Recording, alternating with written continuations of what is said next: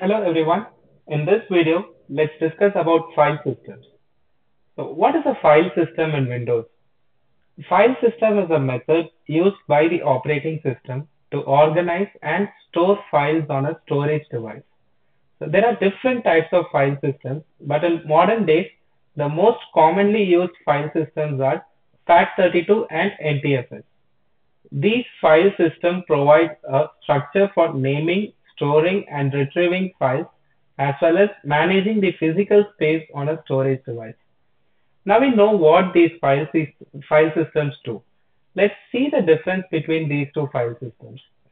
So the basic difference is the maximum characters that you can have in a file name with FAT32 is 83, and with NTFS a file name could have characters up to 256 on it. And a single file size with FAT32 could be 4 GB. Any file that is over and above 4 GB will not be supported in a FAT32 drive. But when it comes to NTFS, you can have a single file size up to 16 TB. And FAT32 does not support encryption. NTFS uses EFS, which is encrypted file system, to encrypt your data.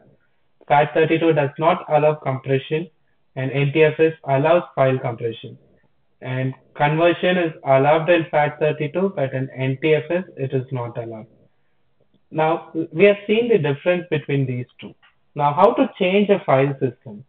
So usually choose the drive that you want to change the format. Right click on that drive and choose format option. So once you choose format option, the below display displays, and if you can see in this option, you see NTFS is selected as default. So when you click on this arrow, there is a drop down which gives you an option to change it to FAT32, and you can name your label. And when you click on start, the format is done within seconds. And there is a drawback in this particular way when you change the file system. Anything that is stored in that particular drive will get deleted, and we won't be able to restore it if we don't have any backups. So, is there a way to change the file system without losing the data? Yes, there is a way. For that, you'll have to run command prompt as an administrator and type in the command to change the file system of a particular drive, enter the current volume label, and that's it. The conversion is completed and the data is still intact. So let's see it with an example.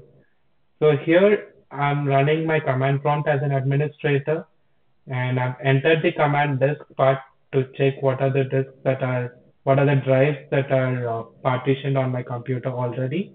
And you can see there are various drives that are already available, and the highlighted F drive as FAT32 as its file system.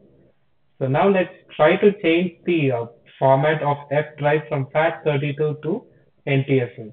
To do that, I'm going to exit from this disk partition table, and I'm going to log in as an administrator into the command prompt again. And once I do it, I'm entering the command convert space, the drive letter, the drive which I wanted to change the file format, with a colon space of slash fs colon NTFS, the format that I wanted to change the file system to. And then once I give this command, the command prompt will prompt me to enter the current volume label for drive F. I did not have any volume label for my F drive, and the current volume label was new volume. Once I enter new volume, you can see at the end I got a confirmation that conversion is complete. So let's see by going back to the disk management table, and now you can see the highlighted folder. F drive is being updated from FAT32 to NTFS. Alright, now we have changed the file format for F drive from uh, FAT32 to NTFS. So is there a way to change from NTFS to FAT32 without losing a data? So can we do it? To answer it, you'll have to answer my next question. Can sun rise in the west? So answer for both the questions are the same. Thank you for listening to this video. See you on the next one. Bye bye.